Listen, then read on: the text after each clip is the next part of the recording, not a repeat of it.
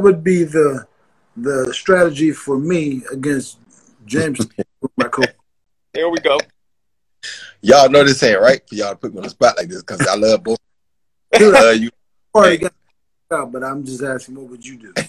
Well, honestly speaking, the only thing about what's got to realize, the thing about James, and what people don't understand is James, before I became pound James was pound the best fighter fighting. I know. And the one thing you have to know about James is that you cannot stand directly in front of James. If you stand directly in front of James, he gonna eat your lunch. You can't stand in front. You got to go around him. If you don't go around him, he gonna eat your lunch. It's simple as that. Yeah. We have the same idea then. Yeah, that makes sense.